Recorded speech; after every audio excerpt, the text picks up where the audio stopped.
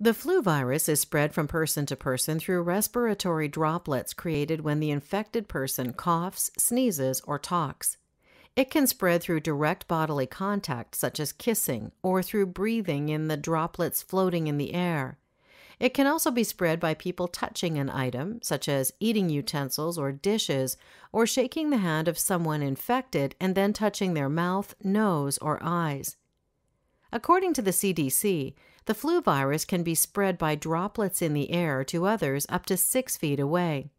People are often contagious 24 hours before they have any symptoms and then 5 to 7 days after they become ill. Young children and people with weaker immune systems may be able to infect others even longer.